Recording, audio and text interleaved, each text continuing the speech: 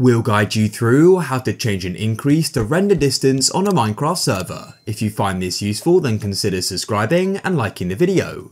If you pause the game, go to your options and video settings, you may have tried to adjust it and you're finding it makes no difference. To go and do this, you'll need to be the server owner. If you're not, send it to them and disconnect from the server. Open up your server panel and stop your server. So if you're hosting it on your computer, open it up and type in stop.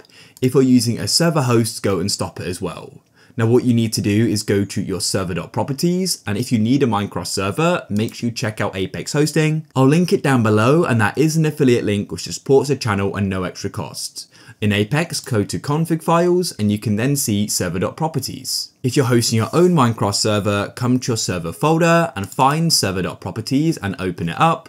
And what you need to do is go and find view distance and then type it in what you want it to be.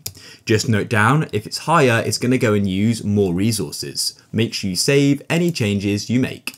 And you can then start the server again. Now I'm going to go and rejoin the server, and as you can see, the render distance is much further. If you found this useful, then leave a like.